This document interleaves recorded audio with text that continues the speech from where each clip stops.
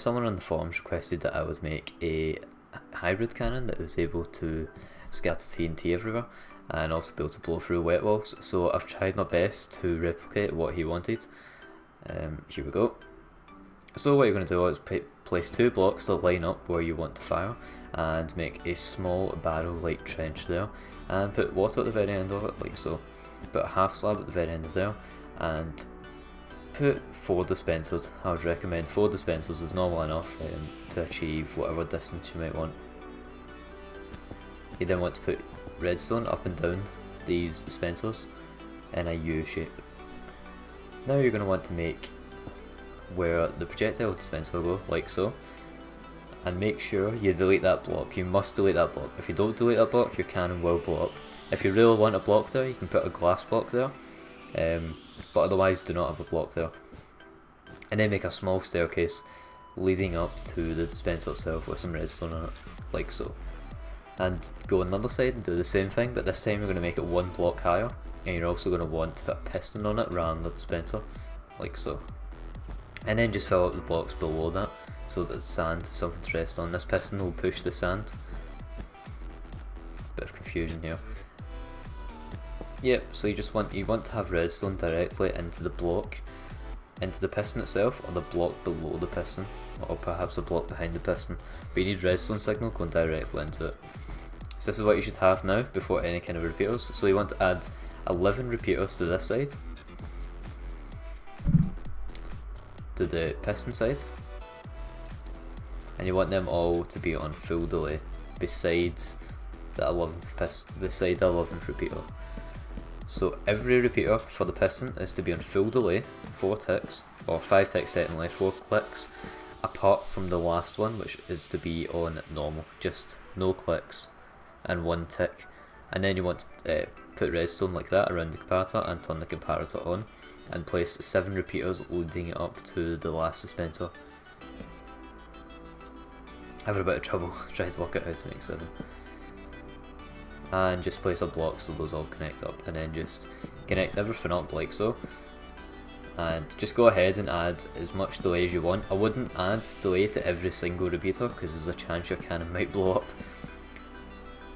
It's just a risk. I don't want to be responsible for anyone's redstone lossage. So I would start with about 5 repeaters on full delay for that last dispenser there, and then just go ahead and test it, make sure everything works. It does. Boom, there we go, and you've blown in, kind of. Okay, so I'll show you how to stack sand here.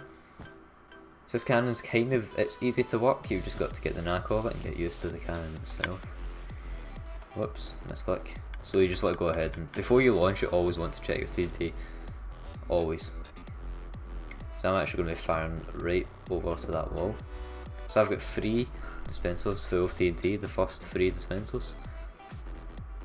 I would recommend, just depending on your distance, if it's a similar distance to mine, then you want to start out with that, and just proceed to place 10 blocks on top of the cobweb. Make sure you place the sand block directly on top of the cobweb, and then just break the last block like so. And make sure you delete the redstone going into the repeater, because you don't want any explosive TNT right now, because you can't blow up the wall right now anyway. You need to stack sand.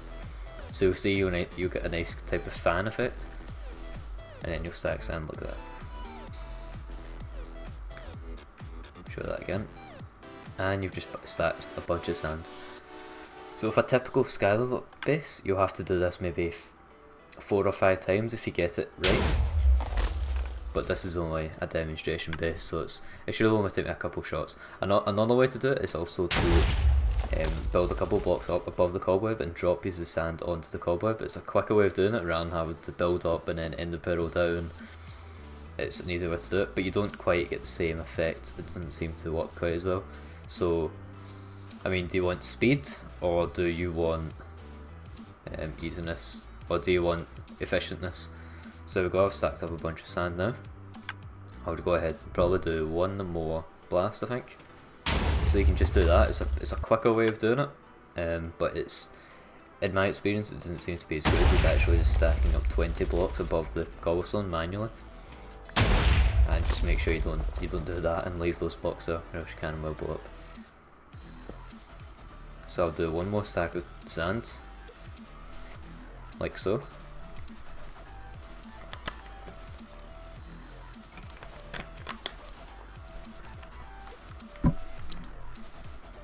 Then I'll show you the difference between 20 blocks and doing it the way the drop technique. Go with 5 TNT. So you want the sand to be stacked just above the height of your can, like so. And when you're ready to blast in, replace that redstone and add about 7 to 8 bits of sand, and just make sure your delay's right. And then you're ready to fire. Double check your dispensers to make sure you haven't used up all your TNT, and fire. Yeah, got enough TNT here. And you can see we're in. In about 5 shots, we're in through that first layer.